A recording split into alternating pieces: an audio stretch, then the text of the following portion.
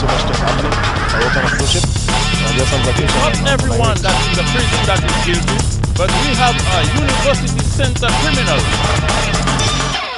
Every week, the Choice TV team meets to throw out ideas for the questions for solutions. The meetings are usually quite interesting, with heated debate, informative discourse, and a fair share of laughter, with some solutions that should never, ever make it to national TV. These ideas are based on current issues and problems facing the country, as well as personal encounters and experiences. This week, we narrowed our ideas down to the currency used to quote the price of land in St. Lucia and the disproportionate number of imported goods on the market as opposed to local ones. Hi, I'm Shane. Welcome to another episode of Solutions. Answers from the people, simple solutions offered by St. Lucians. One of our team members was browsing through a magazine and happened upon an ad for real estate in St. Lucia. Nothing strange about that, except that the price for the property was quoted in US dollars. A little bit of searching found similar ads and posts for property here with exorbitant prices in US dollars. The conversion of the prices left us wondering, who in St. Lucia can afford these properties? We asked the people, what is your solution to curb the rising cost of property in St. Lucia? Let's hit the streets and hear what the people had to say. Maybe you should allow us to get an easier way to get loans through the bank, so maybe we'd be able to buy some property easier. I have to do something for the people. So if I don't mind to buy a spot, so I mean, you're supposed to put me somewhere to live. What I think, if I can afford to bring down the tax, the value of the land, bring it a little lower down, then if I have a little thing, so far I can see if I can buy it or what not. But the fact is, to me, everyone in St. Lucia, every people in St. Lucia, supposed to have a piece of land for themselves. Own a piece of land, build a little house whatsoever, and to feed the family, have a family inside together. Well, they have crown lands. You know, you could go through the government to see if there's any cheaper piece of land for you to buy or whatever. Also, the foreigners that are in St. Lucia, if they're tired of living in St. Lucia and they want to leave or desist or whatever, you never know. They might have family overseas that doesn't want to stay in St. Lucia or somewhere else, and they want to sell the land as quick as possible. So that's another solution too. Incentives on the land, because it's cheaper to buy a car in St. Lucia. Because the banks just call for loans for cars, but they don't call loans for land in St. Lucia. Yeah, because with the foreigners, they give them they will give them incentives, they will give them discounts. But here, if you buy a car now, go to the bank call you, but to buy a piece of land, no. I think they should bring on the price of the land, because a piece of land right now, a good price of land up there, 1,500 a square foot. And then right now, sometimes you don't want a big piece of land, you just want a little thing just for a little house only. I don't want a big piece of land, I just want a 2,000 square foot, but they say right now the minimum is 10,000 square foot. Well, the solution is, I don't want to put it on the government, but at least government have to try and help those that are working and try to help them out, no matter how small it is, to assist. The government should do something that the poorer class of people can live as a normal people. So the government can do something to reduce the price of the land, that the poorer class can own a little piece of land and can build their dream home. Well, I have been hearing, I've heard before that there's land for everybody to get a piece. Now, if the foreigners are coming and offering more, it makes it more difficult for St. Lucians to get a piece of land. Because naturally, you would sell for the foreigner because you know that you can raise the price. Whereas the St. Lucian now, you cannot meet that price that you're going to ask the foreigner. So it is really a question of, where there should be some control on the sale of land. I think that might be the way to go. I don't know if it's possible, but to me that is the way to go, to try and have people to earn a piece of St. Lucia. Maybe that is the way we have to go, try and put a cap on it. These were just some of the answers from the people. We'll take a break now. When we come back, more solutions.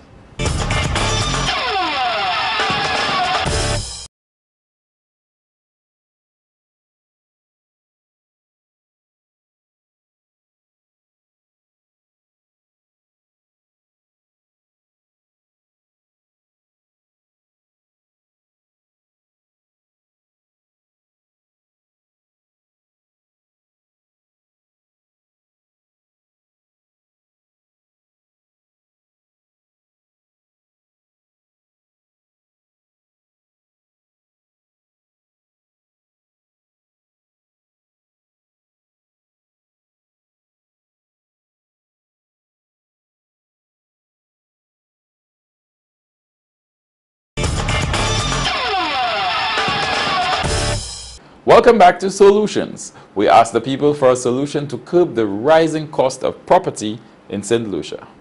The development I live in, Carolina Developments, the government have a lot of land where they can put the infrastructure and charge people a reasonable rate. Because this thing about UDC building houses, in fact, the little toilets they build into your houses, and they said to you at exorbitant prices, in fact, that doesn't work. Because the average person wants a comfortable place that's home, with the basic amenities and transportation and all that. So if the government have a lot of land in certain areas where they can develop, invest in money, that'd be revenue for them. They cry no revenue. I think maybe there needs to be more housing development plans. Example, what we have in Castries, those kind of CDC type buildings, maybe more affordable, for local people to gain access to housing. I think that there's land all around the island that has not been utilized, that maybe government can start to acquire those lands and start to develop them and give some kind of concessionary rate to Solutions to own their own buildings. I think that also opened up the whole economy, bringing it out into the districts of St. Lucia, not constricted to the Castries region. I think it's a very simple thing to do, and that it will take some funds, some money to do, but government will have to bite the bullet and undertake those kind of projects to make things better for us. As a solution, I would think, again, the government need to understand that there are persons who are in need, low income, no income, some income, but they are human beings also. And as things happen, it's always the poor that suffers the most, because any one of us, if we had enough money, would build a nice house on a mountainside, not close to the river's mouth. But the truth is, it exists and something must be done. And I don't want to face a catastrophe where we have persons who have lost their lives because of living too close to the river.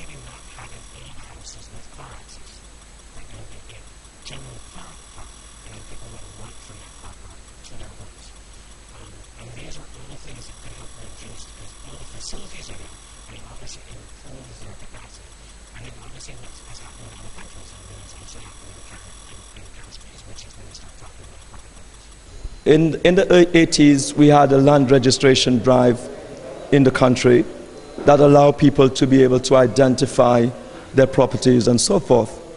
I still believe that there's much more land in St. Lucia that we can utilize in order to allow peasants or poor people to have a spot or a home. That was our first set of solutions. For our second question, we looked at the supermarket shelves. The majority of items are imported, sometimes of up to 5 different brands of the same item. While it's understandable that some items have to be imported because they can't be produced or grown here, there were many items made from raw materials available right here that are still imported. We asked the people, what is your solution to create and maintain a more successful local manufacturing sector? I say we have mangoes, banana, we can do things and send it. Well, that's the big thing. What we have to do, we have to look for the market, and because what we have, that's what we have to cultivate. So it is important. So market we need now. We need to talk to the ministers and prime ministers and see how we can do our best in St. Lucia, because we need things like that. To be honest, I don't think much can be done at this point, We didn't try following the words of Sir Arthur when we had the chance. I think we missed that opportunity. So I think right now we're just going to have to keep pushing on with tourism and just continue doing what we're doing. We need to do more marketing. So before you can sell anything, you need a market for it. So we need to encourage a home market to eat what we produce, and the excess look to sell to the other Caribbean islands to begin with. We the people cannot really do anything. It has to do with the government. No, the government themselves do not come together with people to talk anything. So I believe it's the government that have to do something about that. There is no factory in St. Lucia. How could you make your own things? You understand? If you have a factory, you can translate that factory in many kind of different ways. You can make mango juice, lime juice, you understand? But nothing can happen. You understand? You can do nothing now. So long as the government have money to do that, they should. Like that will survive. If it's not that, nothing can happen. Nothing can be done. I'm not sure if this is a solution, but I think, first of all, our people need to be more creative. Our people need to understand, listen, we need to come together. First of all, our people, especially at this time of independence, I urge St. Lucians to come together in many spheres, whether they be sportsmen and women, whether they be farmers, whether they be the business, all groups and agencies, educators, first come together, and then let us begin to think out of the box. Let's begin to think of ways we can manufacture, ways we can make things happen for us. Copying, we copy too much. I mean, let's take an example of what I call the t-shirt syndrome. Everybody sells t-shirts. It cannot work like that. So if you see this person, and the same thing happens in small communities, that person sees a way to make money. Let me open a rum shop. Everybody else in a small community opens a rum shop. So we have to learn to come together and begin to think differently. I would more appreciate like if they have more factories, open more factories and employ more workers so that they can import it to wherever you say they have to send it to. Okay? Because especially me, my 2 hands is mine. I love doing a lot of things, like doing jam, doing tumbling balls, doing tablet, all that is mine. I love doing these things. These are my hobbies. More solutions coming up after this break. Stay with us, we'll be right back.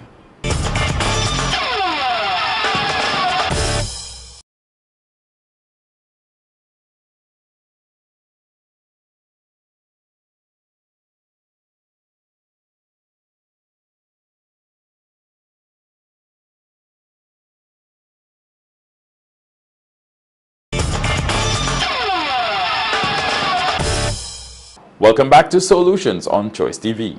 We ask the people, what is your solution to create and maintain a more successful local manufacturing sector?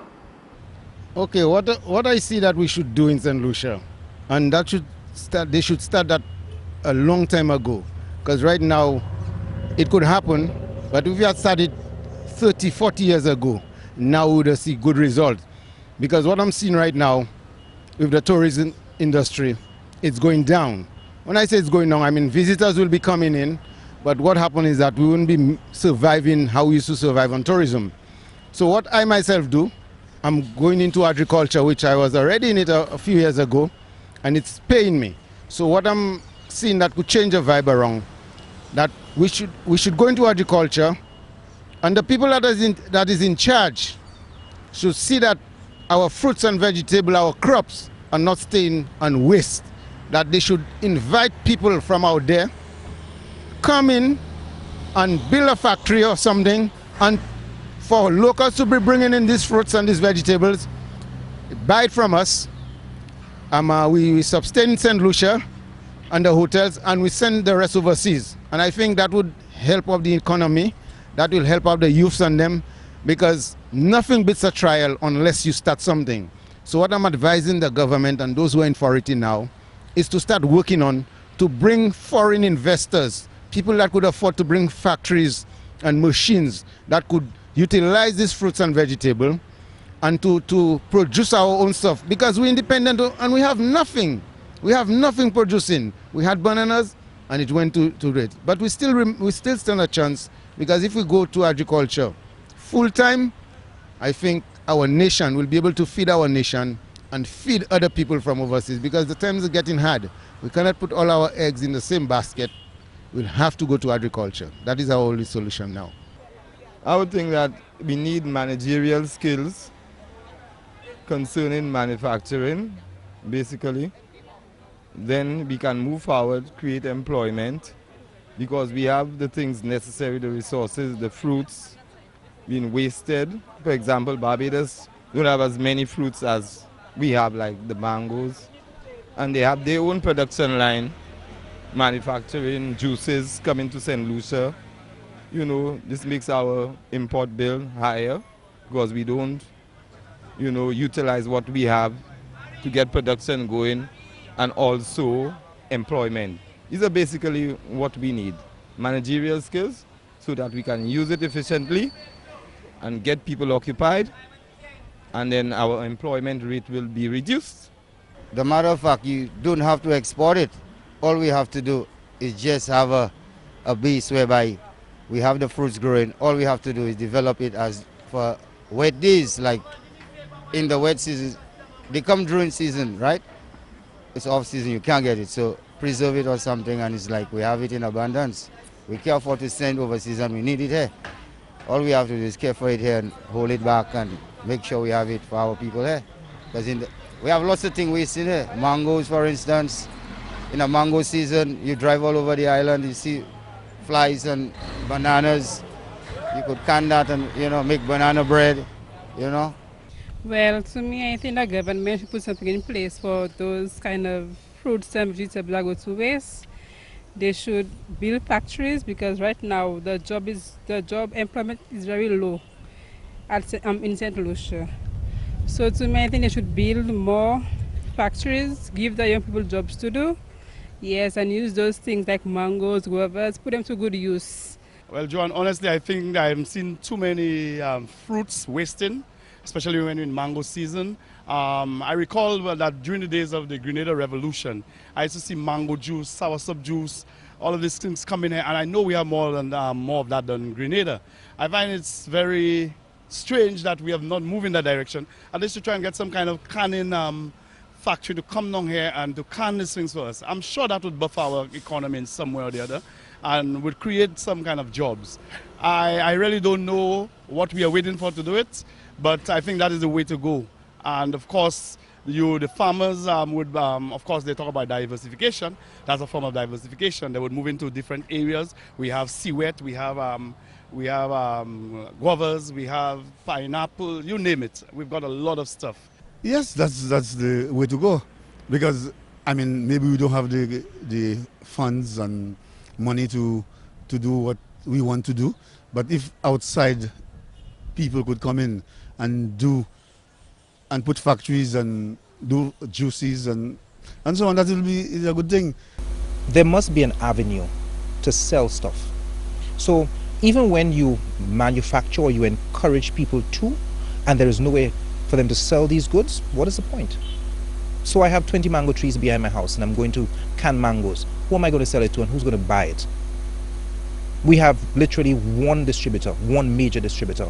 And to engage in cottage industry, vitae for the sake of cottage industry, when it's cheaper to get it out of Trinidad or wherever else, it's a beautiful thing to say, oh, let's support local. But really and truly, where are we selling it? That's it from the people today. Let's wrap up. Land is one of our most precious assets, and its price is determined by its value. In some rural societies, it is considered to be a common good, something gifted by God and used for the benefit of all to satisfy the needs of food and shelter. It belongs to everyone and no one. Therefore, it is non-transferable and as such has no value. A commodity which is infinitely available has no direct value. But when that same commodity becomes scarce and users compete for it, it develops an exchange value. For example, you don't have to pay for air. However, if clean air becomes scarce, you will have to start paying for purified air. In a strictly Marxist context, value can only exist as a result of an effort to produce a commodity. But if there is no actual use of it, it still has no real value. Let's look at that in terms of land. Take the Rodney Bay Railway area, for instance.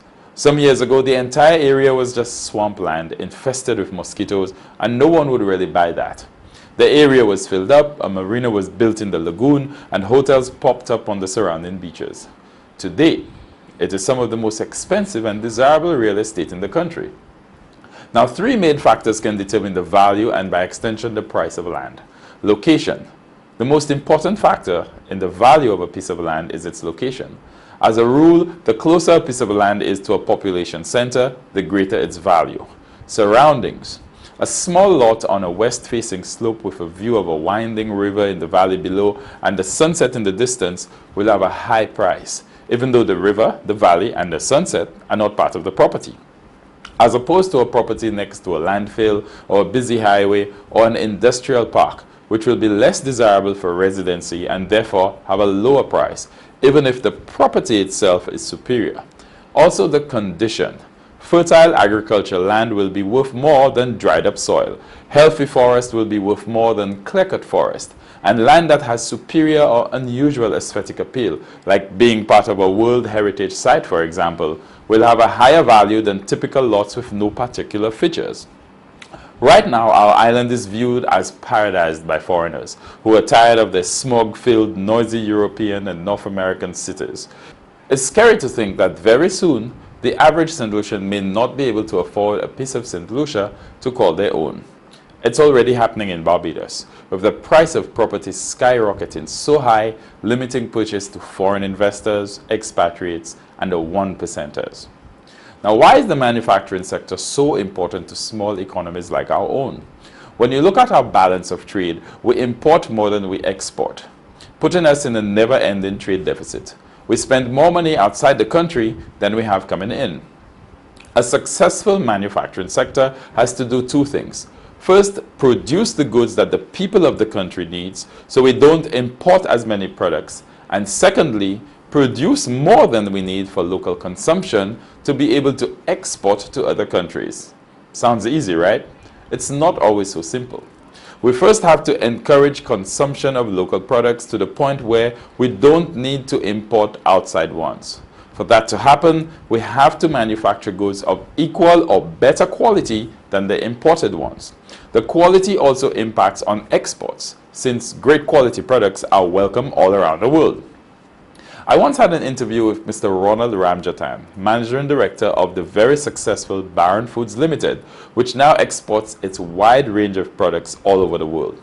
The one thing he kept repeating as a key factor on the company's success: consistent high quality. The Baron Foods daily mantra: maintain a high international standard of quality. Now, if all local manufacturers can do that, we'll be well on our way to successful manufacturing sector. That's it for today. If you have something to say, we want to hear. Look out for the Choice TV crew for a chance to present your solution to the country. Now, if you have a burning question you want us to ask the people, we can do that too. Send us an email with your hot burning issue at solution@choice39.tv. That's SOLUCIAN@choice39.tv. Join us again next week for more Solutions. So much to family. I work on a cruise ship. Not everyone that's in the prison that is guilty, but we have a university center criminal.